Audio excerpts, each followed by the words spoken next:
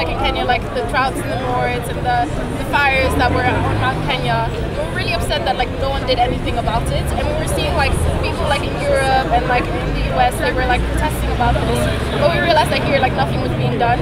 So that's why we wanted to start like taking action.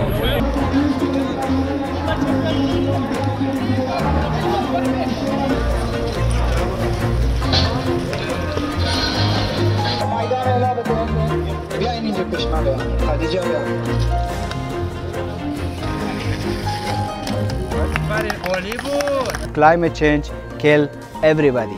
So we don't afraid from the war now. We are afraid about the climate change. Because of that, we're getting energy to go against the climate change.